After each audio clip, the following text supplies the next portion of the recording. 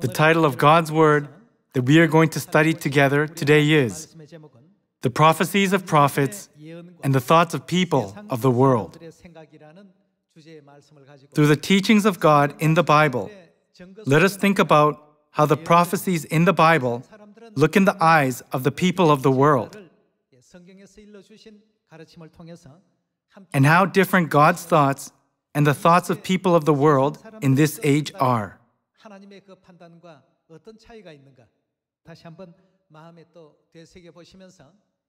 I want you to understand that all our thoughts and judgments should be based on the thoughts and judgments of God.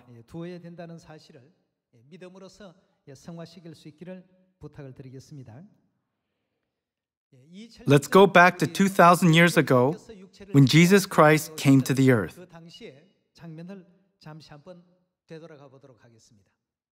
When Jesus came in the flesh, He went through childhood and also went through the time of a young adult. Then He started working as a male adult, preaching the gospel.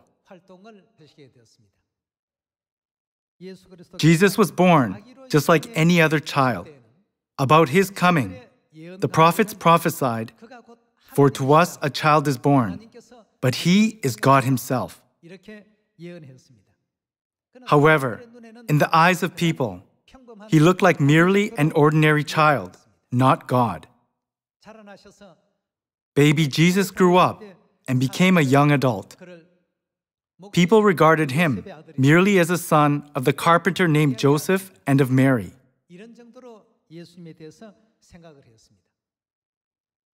When Jesus was baptized and started preaching the gospel at the age of 30, He said, "I and the Father are one," meaning that He is God Himself. He proclaimed God's coming to this earth according to the prophecies of the prophets and made it known to the people. But ordinary people picked up stones and tried to stone Him, saying that it was blasphemy. Today, we need to remember that there is a great difference between the prophecies of the prophets and the thoughts of people in this world. Heavenly Father and Mother came to this earth in the age of the Holy Spirit and lived their lives according to the prophecies. Nevertheless, people in this world treat them as ordinary people from a physical point of view. Then, what did God say about those people? God said He would hide His glorious prophecies and thoughts from them. But to His children, He would make all His glory known.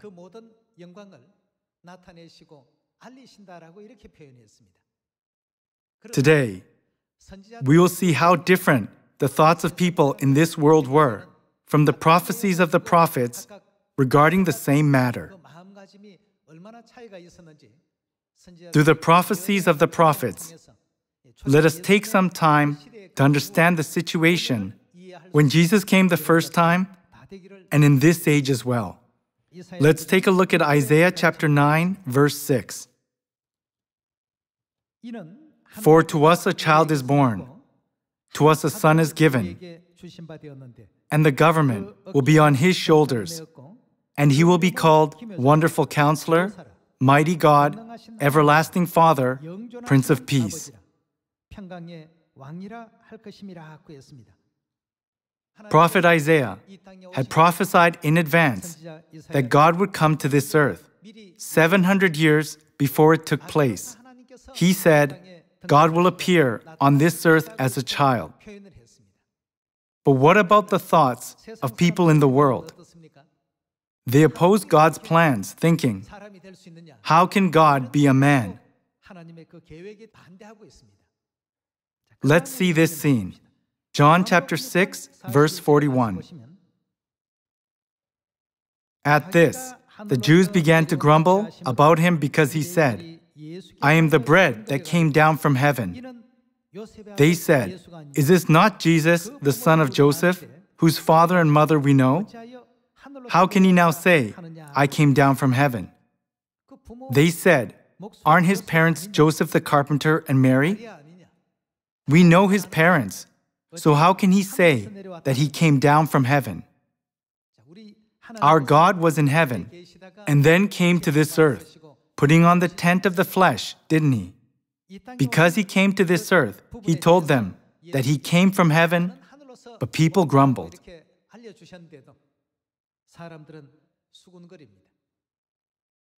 Like this, there was a great difference between the prophecies of the prophets and the thoughts of people in that age. Then which way should we take and go forward? Isn't it the way that is right from God's point of view? We should follow the prophecies of the prophets and the Bible.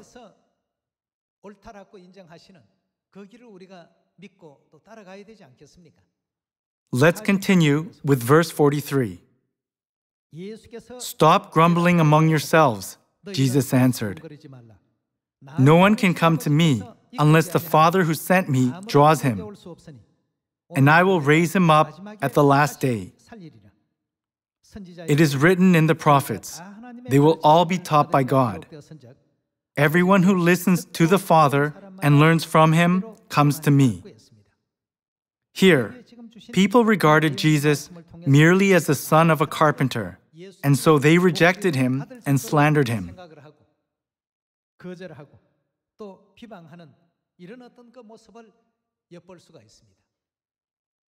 But the Bible and the prophets prophesied that he is God who has come to the earth to save mankind. About the same Jesus, the world and the Bible have different points of view. People in the world and the prophets think differently. Then which path should we accept? And which path should we reject? Thinking together about this on the Sabbath day, I hope that our faith will be established correctly and firmly. Let's go to John chapter 10, verse 27. "My sheep listen to my voice. I know them, and they follow me. I give them eternal life, and they shall never perish. No one can snatch them out of my hand. My Father, who has given them to me, is greater than all. No one can snatch them out of my Father's hand. I and the Father are one." This means that he is God himself. Verse 31. "Again the Jews picked up stones to stone him. But Jesus said to them, I've shown you many great miracles from the Father. For which of these do you stone me? We are not stoning you for any of these, replied the Jews, but for blasphemy, because you, a mere man, claim to be God. How did the Bible and the prophets prophesy about God coming to the earth? They clearly prophesied that he would come as a man. However, the people of that age said, How dare you, a mere man, claim to be God? They tried to stone Jesus. We can see this in John chapter 10. There was a great difference between the prophecies of the prophets and the thoughts of people. Jesus is God who came to this earth in the flesh, isn't he? However, when he came to this earth in the flesh, only a few people recognized him as God. Their eyes did not see the prophecies. They didn't understand the correct meaning of God's word. They didn't have the spiritual eyes to correctly recognize God as God. In this age too, people don't know the prophecies of the prophets, and they don't know the will of God. Here, we can see what a great mistake people make when trying to judge God and understand God with visible things only. 우리가 또 발견할 수 있는 대목입니다. Now the whole world looks up to Jesus, saying, He is the Savior who came to this earth to save mankind. But how did the people of religion and the people of the world judge Jesus in those days? 그리고 세상 사람들은 예수님에 대해서 어떤 판단을 가지고 있었습니까? They called him a heretic. The great truth, saving mankind, was treated as heresy in that age. 이단의 어떤 교리 정도로 대접을 받았습니다. Let's go to Acts chapter 24, verse 1. 함께 보겠습니다. 5 days later, the high priest Ananias went down to Caesarea with some of the elders and a lawyer named Tertullus, and they brought their charges against Paul before the governor. When Paul was called in, Tertullus presented his case before Felix.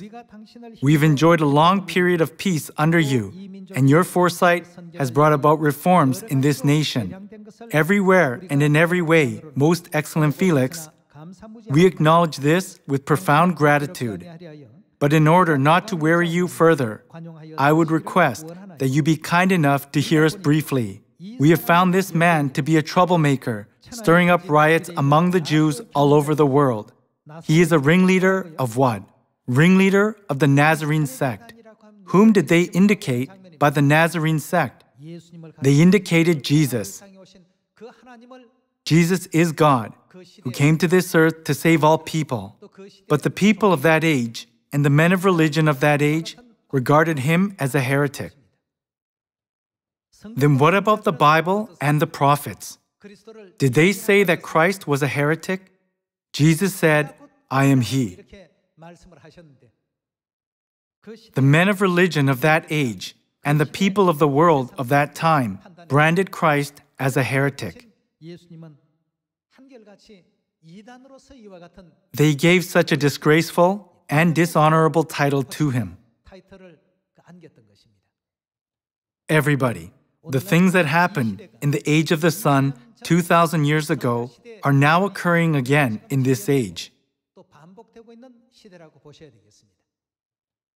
For a long time of 2,000 years, God patiently endured such a disgraceful and dishonorable title, the Nazarene sect, for us to be here today.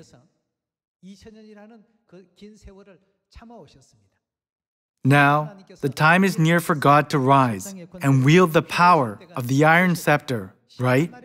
On the day of judgment, they won't be able to say any word in front of God. God will say, I told you so many times, but you despised the prophecies of the Bible and of the prophets, didn't you? Let's move on to Isaiah chapter 25. About this age too, God said, I will go to the earth again in this way. Then recognize me and receive me. Let us confirm this in Isaiah chapter 25. There was a great difference between the prophet's prophecies and man's thoughts. Let's see verse 6. On this mountain, the Lord Almighty will prepare a feast of rich food for all peoples, a banquet of aged wine, the best of meats and the finest of wines. On this mountain, he will destroy the shroud that enfolds all peoples, the sheet that covers all nations. He will swallow up death forever. What a gracious promise. God will destroy death forever with aged wine. The sovereign Lord will wipe away the tears from all faces. He will remove the disgrace of his people from all the earth. The Lord has spoken. In that day, they will say, surely this is our God. This is our God. We trusted in him. We have waited for him, and he saved us. This is the Lord. We trusted in him. We have waited for him. Let us rejoice and be glad in his salvation. The people in this prophecy say, when we see him destroying death with aged wine, he must be our God, because giving eternal life is something that no one can do but only God. That's why he is the one we've been waiting for. He will save us. Salvation cannot be given by anything else, but with the Passover bread and wine, that have been kept for a long time. Only the one who has come to destroy death forever with these is our God, who can open the way to salvation. The same prophecy is mentioned in Hebrews chapter 9. Jesus is to appear how many times to bring us salvation? Jesus is to appear a second time. It means when God comes to this earth in the flesh, He will do this, so recognize Him. In Revelation chapter 22, what did the Spirit and the bride say? Come. If you understand, come. If you realize, come and receive the water of life. Like this, God let us know the ways of glory through the prophets. God predicted it and opened the way. Even though the Spirit and the bride have come to the earth in the same way as 2,000 years ago, what do people say with their human thoughts? Do they receive Christ Ahnsahnghong, the Holy Spirit, and the New Jerusalem Heavenly Mother, the bride? They say, mere humans claim to be God. No matter how many testimonies of the Bible and prophecies of the prophets there are, people are all rejecting and denying them. What will be the result? Even though they painfully regret in the burning fire of hell that they didn't receive the testimonies we delivered, it will be useless.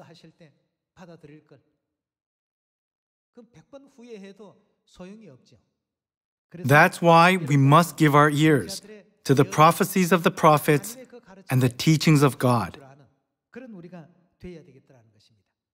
We must never look at God with man's thoughts and point of view.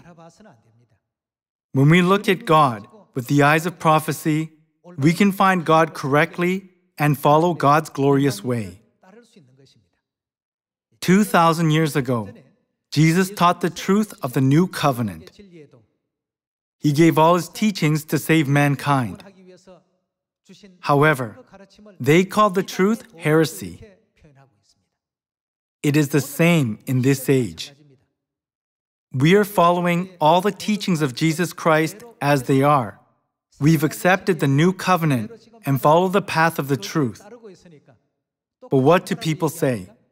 They say, the Church of God is heretical. They say what people said 2,000 years ago. History repeats itself.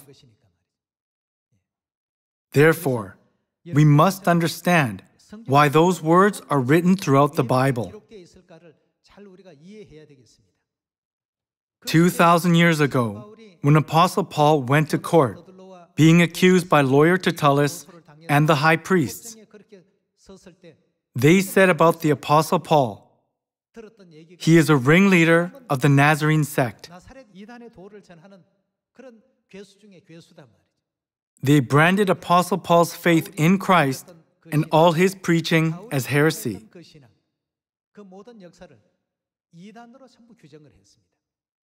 Brothers and sisters, that truth is our truth. What did Paul preach?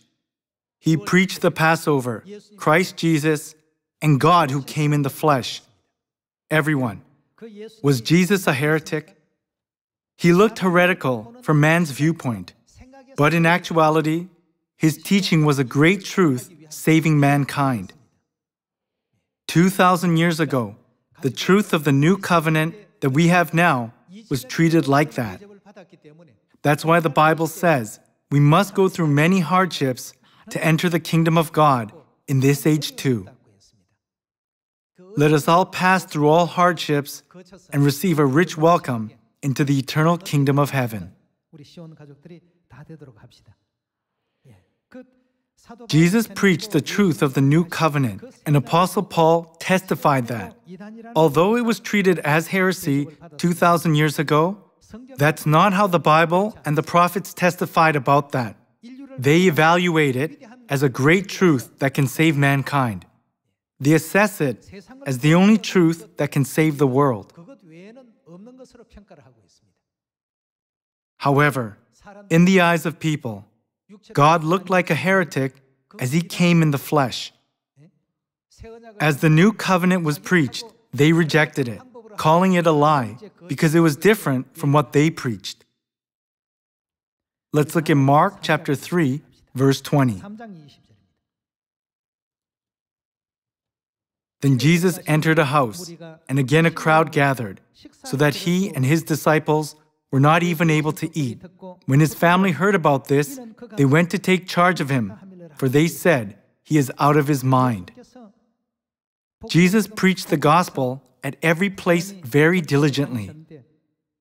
If Jesus went to this place, lots of people gathered here to hear the word.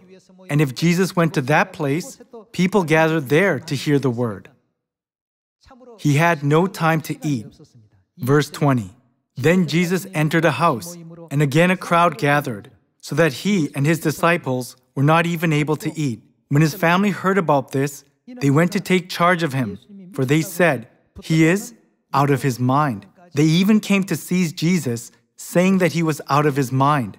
Everybody, this is how ordinary people view God, judging him outwardly. Even his family and relatives didn't understand what Jesus was doing. However, his teachings were great teachings saving mankind. Today, we need to think about why all these words are written in the Bible. We ought to know there is a great gap between the prophecies of the prophets and the thoughts of the people of the world. We don't need to be frustrated thinking, why don't people believe it? Why don't people understand what we preach?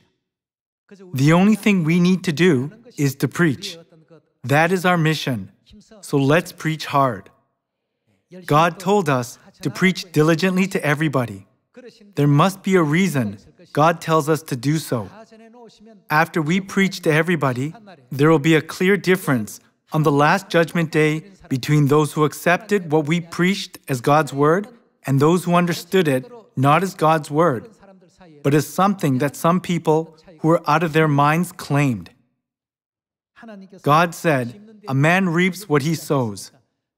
The reason they make a wrong choice is because they sowed a wrong thought. If they listen to the truth thinking, "I must believe all the word of God," then they will open the doors of their hearts and come to God's word saying, "Amen." Today, we are confirming once again how the people viewed Jesus Christ when he came 2,000 years ago and preached the gospel. The people in those days branded Jesus Christ's teachings as heresy.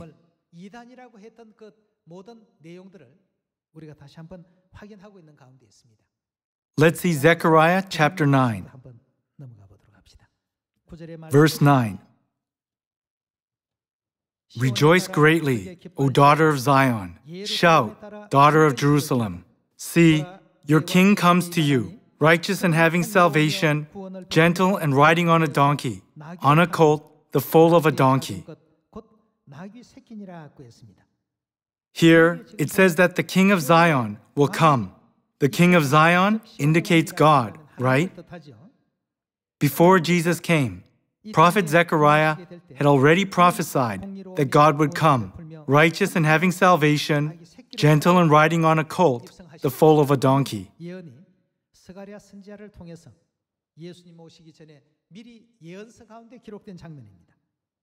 Let's see how Jesus fulfilled this prophecy in Matthew chapter 21.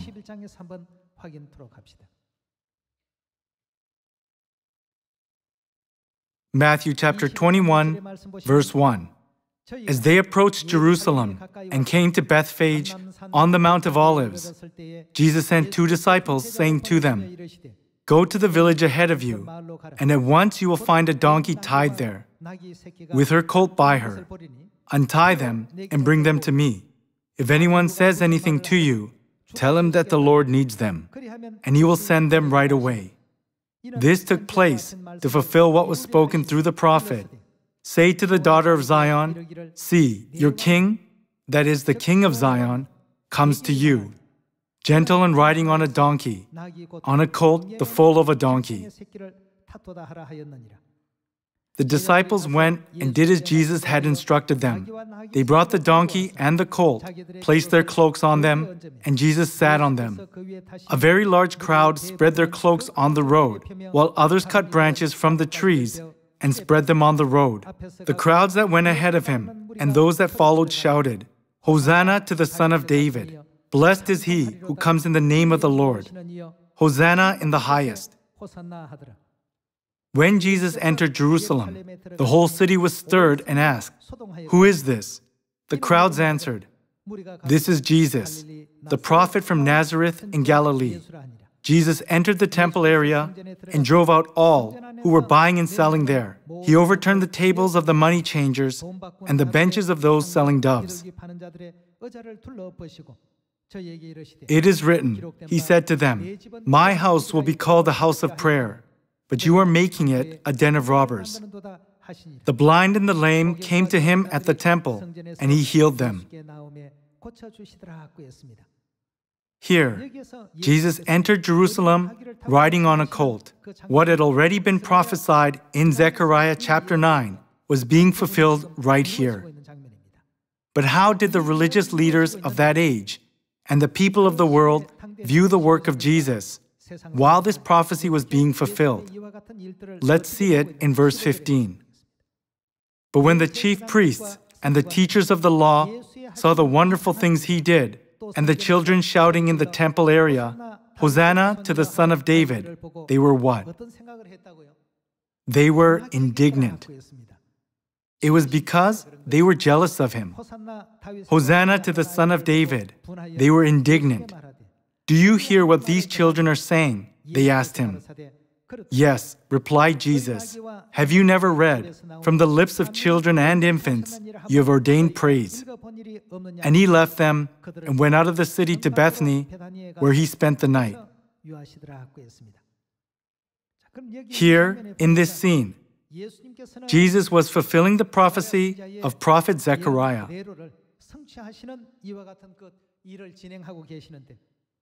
The crowds followed him with joy, saying, "Hosanna to the Son of David. Blessed is he who comes in the name of the Lord."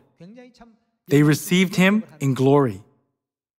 But what about the people of the world, the false men of religion, who stood on the opposite side of Jesus? Were they pleased with it? The Bible says they were indignant. In other words, they were annoyed by their shouting. They asked Jesus, "Why do you let those children shout like that?"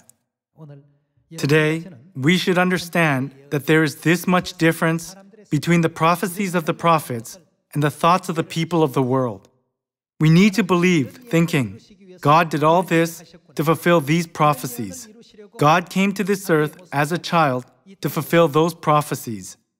When King Herod ordered that all boys who were 2 years old and under be destroyed to get rid of Jesus, the prophecy of prophet Jeremiah that Rachel would weep for her children was fulfilled. When we look back at history in this age, we can understand everything that was done in the age of the Son, and we can also confirm that all prophecies of the Bible were fulfilled. Everybody, in the prophecies of the prophets, God is described as truly great and holy. However, people of that age regarded God merely as the son of a carpenter. The reason we need to understand this sad situation is because we must never fail to receive Heavenly Father and Mother when they come to this earth as the Spirit and the bride in the age of the Holy Spirit. We ought to have the eyes of the prophets who wrote the prophecies. Let's go to Isaiah chapter 53. Chapter 53, verse 1. Who has believed our message, and to whom has the arm of the Lord been revealed? He grew up before him like a tender shoot, and like a root out of dry ground. He had no beauty or majesty to attract us to him, nothing in his appearance that we should desire him. He was despised and rejected by men, a man of sorrows and familiar with suffering. Like one from whom men hide their faces, he was despised, and we esteemed him not. 우리도 그를 귀히 여기지 아니하였도다. Surely he took up our infirmities and carried our sorrows. Yet we considered him stricken by God, smitten by him, and afflicted. 고난을 당한다 하였노라. 그가 찔림을 But he was pierced for our transgressions. He was crushed for our iniquities. The punishment that brought us peace was upon him, and by his wounds we are healed. 우리가 나음을 입었도다. We all, like sheep, have gone astray. Each of us has turned to his own way, 여호와께서는 and the Lord has laid on him the iniquity of us all. 시키셨도다 하고 있습니다. Isaiah chapter 53 was written by prophet Isaiah 700 years before Jesus came. 오신 말씀입니다. 장차 This prophecy showed that God would come to this earth in the flesh and take up our infirmities, sorrows, and iniquities. 담당하실 것에 대한 예언된 그 장면입니다.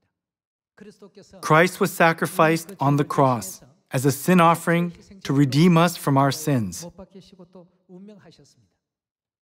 그 예언된 According to the prophecies, Christ was seized by their hands 결국 and was unjustly crucified. 이와 같이 십자가에 못 박힘을 당했습니다만 About this, the prophets in the Bible tell us that he suffered all those things and was crucified in order to pay for our transgressions and iniquities.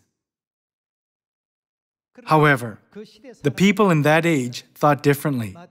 In Matthew chapter 27, while asking for Jesus' crucifixion, they said that Jesus' blood would be on them and on their children. How confident they were. If they had even a little bit recognized Christ as God, would they have dared to say that? Would they have spat on him? Would they have slapped him on his face? Would they have made a scorning remark? In their eyes, Jesus Christ, who came to this earth in the flesh, looked only like a man, not as God at all. 보여진 것이지 결코 하나님으로 보여지지가 않았던 것입니다. In the prophecies of the prophets, it was recorded that he would take up our sins and be crucified for our transgressions. 될 것이라는 이와 같은 그 예언을 주셨고요. Let's continue with verse 7. 보도록 합시다.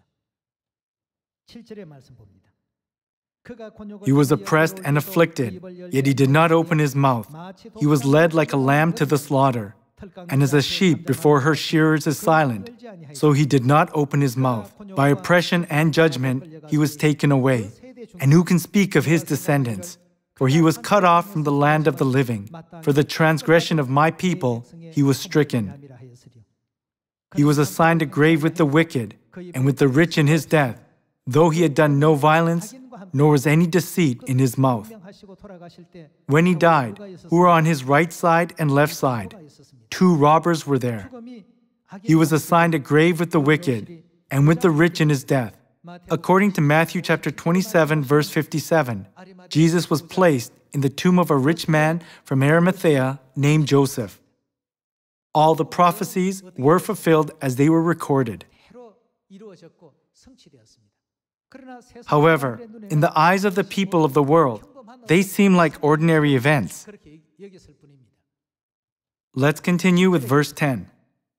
Yet it was the Lord's will to crush him and cause him to suffer. And though the Lord makes his life a guilt offering, he will see his offspring and prolong his days, and the will of the Lord will prosper in his hand. After the suffering of his soul, he will see the light of life and be satisfied. By his knowledge, my righteous servant will justify many, and he will bear their iniquities. Therefore, I will give him a portion among the great, and he will divide the spoils with the strong, because he poured out his life unto death and was numbered with the transgressors. For he bore the sin of many and made intercession for the transgressors. 700 years before Jesus came, God already had such beautiful deeds of Christ written down in the prophecy of the prophet. However, in the eyes of the people of the world, Jesus Christ looked like a heretic of heretics, who stirred division among the Jews and made the Jews nervous and confused 유대인들이 지켜왔던 and violated the doctrines that they had kept in that age. 이단자 중에 이단자로서 이렇게 이제 그 취급을 하고 생각을 했던 것입니다. That's why everybody took the lead in crucifying Jesus, shouting, "Crucify him! Crucify him!" Such behavior shows how little they understood the Bible and the prophecies of the prophets about God, and how they couldn't recognize God Almighty, who came to this earth in the flesh. We can see how they didn't view Jesus as God.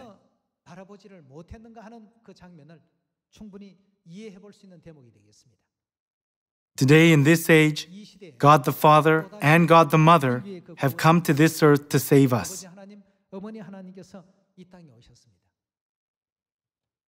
We must never fail to accept God.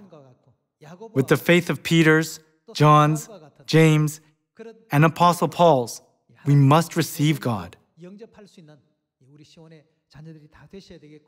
Also, we ought to lead people to Zion by keeping in step with the gospel work that is being carried out throughout the world, so that we can enter the eternal kingdom of heaven together hand in hand. By this, I would like to conclude today's words. Thank you very much. God bless you.